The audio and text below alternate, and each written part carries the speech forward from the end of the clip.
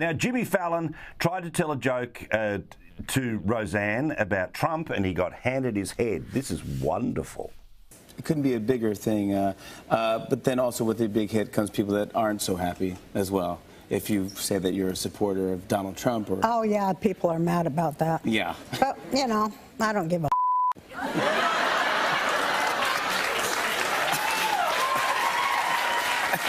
Yeah.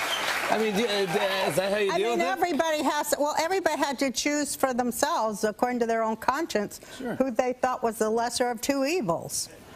You know, I got to tell you, Roseanne has been treated so poorly by the mainstream media in this country. You know, let's not forget, not only did she have basically the #1 sitcom for many years in the late 80s into early 90s, but then, you know, after she sort of woke up politically and became far more politically incorrect, even though she was at the beginning, you know, she got her show back. She got Roseanne back. It was the #1 comedy in America, #1 sitcom in America. She makes one silly joke on Twitter. They hang her up for being a racist and everything else, but she's still got it. And, you know, Jimmy Fallon, Jimmy Kimmel, Stephen Colbert, Carell I like.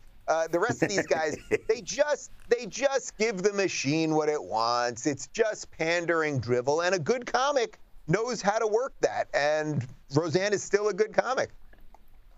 How's Whoopi Goldberg going to take down Fox News? This should be against the law. You should not be able to lie to the American knowingly. And, you know, it's one thing if you made a mistake and you didn't know, but we heard for 5 or 6 years how, you know, the media was lying, sackadoo. They were fake news. They were this. So how come? What do we do as Americans to say this is not okay? You'd have the First Amendment. Yeah. I think you, well, no. Well, the First Amendment doesn't allow you to willingly lie. That's their defense. Can I just say one thing? I think Tucker Carlson is more destructive to American political discourse than Donald Trump, and I think he's more powerful. I think they're all destructive because they lie willingly. I don't think Whoopi Goldberg could take down anything but the buffet at Golden Corral at this point. I mean, man. I was thinking it. You went there. God love you.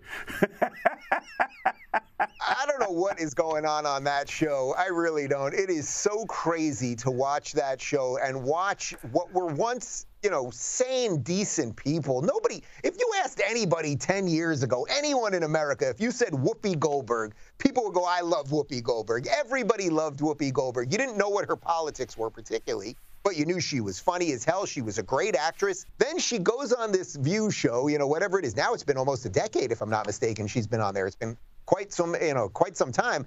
And she has just completely exposed herself as someone who has no idea what they're talking about and who doesn't mind showing up to work every day in front of millions of people, proving that they don't know what they're talking about. I mean, that seems oddly depressing to me, but, you know, I guess it pays all right.